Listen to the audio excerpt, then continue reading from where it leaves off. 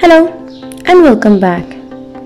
In our lecture number 4 of Kinesiology, we will study what the arthokinematics is, some important terminologies about the types of arthokinematic motion, the concavo-convex rule, and about the arthokinematic forces. Let's start with the arthokinematics. What is arthokinematics? As in osteokinematics, we studied about the movement of the bones at a joint. And during that movement, what is happening at a joint surface is known as the arthokinematics. It's the study of the joint surface movement, in which we see the relationship of the joint surfaces movement.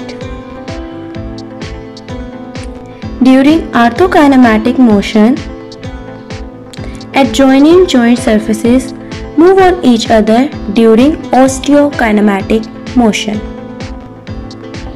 Example, if the shoulder joint is flexing, then the rolling or the sliding movement is occurring at the level of the joint surfaces to improve the movement or to gain the complete range of motion. Some important terminologies for accessory motions. First of all, we should know about what the accessory motion is. These are the necessary movements within the joint and surrounding tissue to gain normal range of motion. There are two types of accessory motions. One is the component movement and the second one is the joint play. The component movement is an active movement but is not under voluntary control. For example, the tibia rotates during the knee extension, or during the shoulder flexion, the shoulder girdle rotates upward. And in the joint play, these are the passive movement occurring at the level of the joint surface. They are performed passively by applying an external force and are not under voluntary control.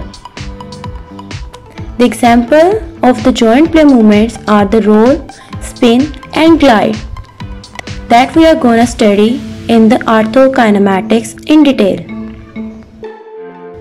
Both the component movements and joint movements are very important for the joint mobilization, which is one of the physical therapy techniques used to improve the joint mobility or decrease the pain.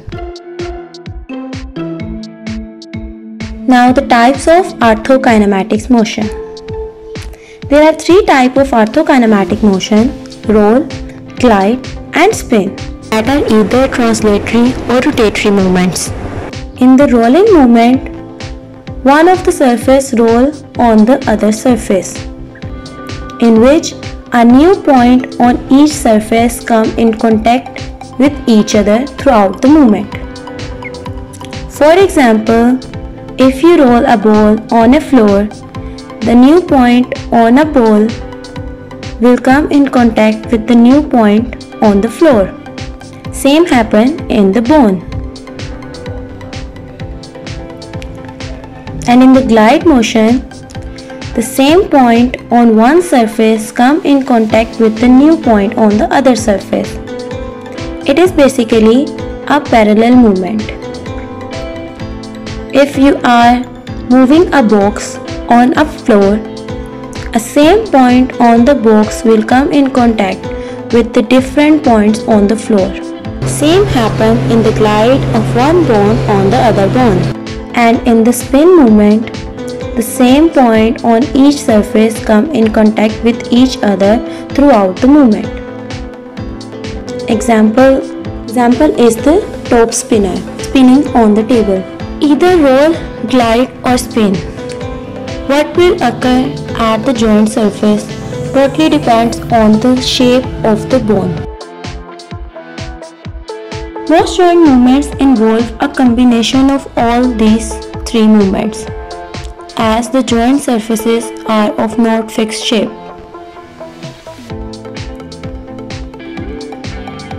Now, in the concavo-convex rule, that is very important, especially in the joint mobilization. The force you are applying or the direction of the force you are applying is totally depend on this rule. There are two bony partners. One is concave and the other is convex. In this rule, we will study which one is stable and which one is moving. If the concave bony partner is stable or fixed and the moving one is the convex, then at the joint surface level, the glide will occur in the opposite direction to the movement of the bone. And if the convex surface is stable and the concave one is moving, then the movement of the glide will be in the direction of the movement of the bone. Either a concave surface is moving or a convex surface is moving. In both the conditions, roll will always occur in the same direction. So the main concern is all about the gliding movement. We will summarize it. If the convex surface is moving, then the glide will occur in the opposite direction and vice versa. And in the joint mobilization, we will try to explain it with an example.